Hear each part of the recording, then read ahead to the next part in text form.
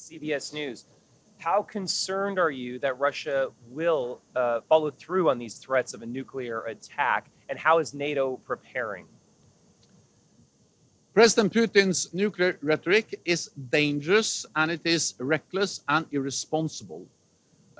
Any use of a nuclear weapon in Ukraine will fundamentally change the nature of the conflict. President Putin, Russia, knows that a nuclear war cannot be won and must never be fought. And they also know that there will be severe consequences.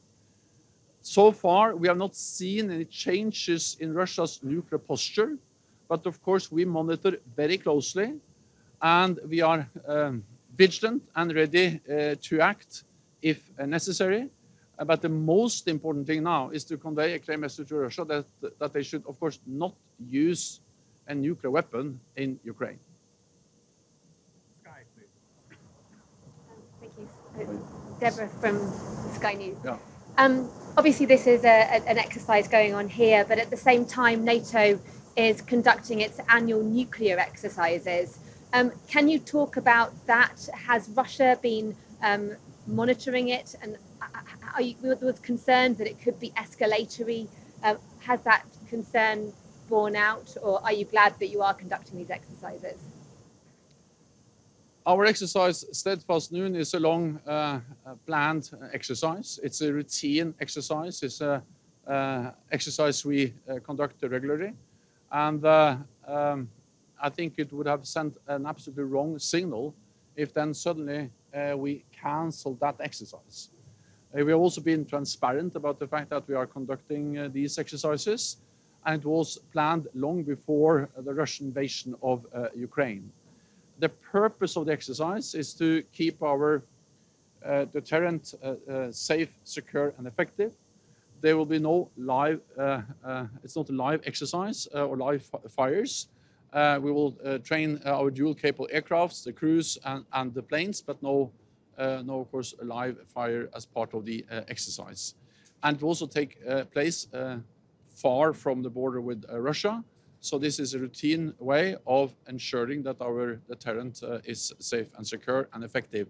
And deterrence is a way to prevent conflict.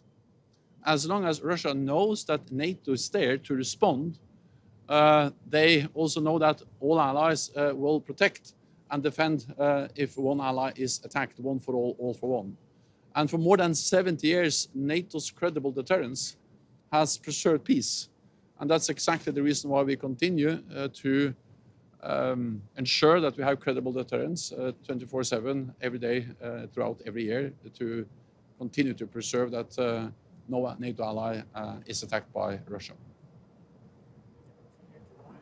I'm Guillermo Pascual from the Spanish television, Antena 3.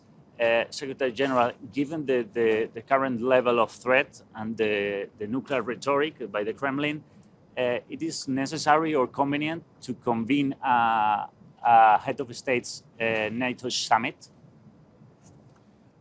So we are constantly consulting within the alliance. We just had a defense ministerial meeting a few days ago. We speak on phone. We consult almost daily at the NATO headquarters. And we had a successful summit in Madrid in June, where the NATO allies, the leaders, the head of state, agreed to further strengthen our collective defense, increase our presence in the eastern part of the alliance, and to also respond by increasing the readiness of our forces so we can quickly reinforce if there is a need. Let me also add that we also then agreed to step up our support for Ukraine.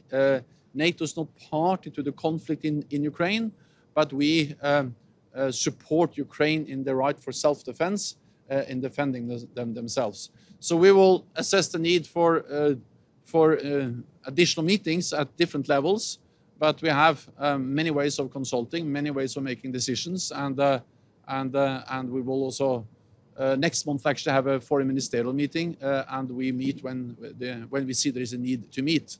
But we can actually also make decisions without having physical meetings, because we are consulting at the NATO headquarters and making decisions there when needed. Time for one not, then thank you very much. Thank you.